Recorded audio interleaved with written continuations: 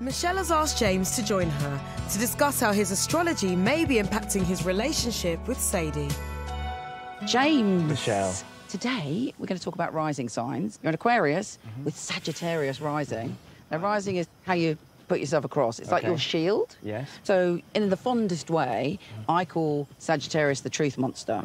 You would never mean any harm, but you'll say something, and it's almost like it can be blunt or unfiltered. Yes. There may have been a little situation today where possibly the Sagittarius rising came out. Oh, yes. So I said a cuddle with bits. Yeah, it's hard to keep in. Yeah. It's important potentially to be mindful because you're very sensitive, very loving, you're very open, you've got that Venus in Pisces, you really care about people's feelings, particularly when you're in a relationship. But Sadie is a Pisces, super sensitive. She's got Mars in Pisces, so she feels things very deeply. And she has Capricorn rising, so she can put up a barrier if she feels that someone's trespassed a boundary. You've also got Capricorn in you.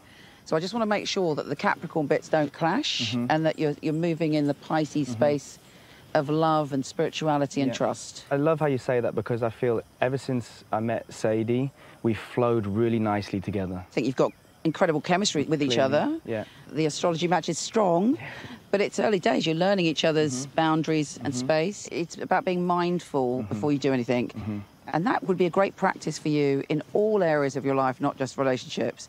You take a breath. Or if you do say something, then you take responsibility for it. Yeah. I'm gonna take what was said to me from my astrological chat with Michele and be a gentleman and think before I speak. She gave me that advice. I'm gonna listen to it because she is the oracle. She knows all.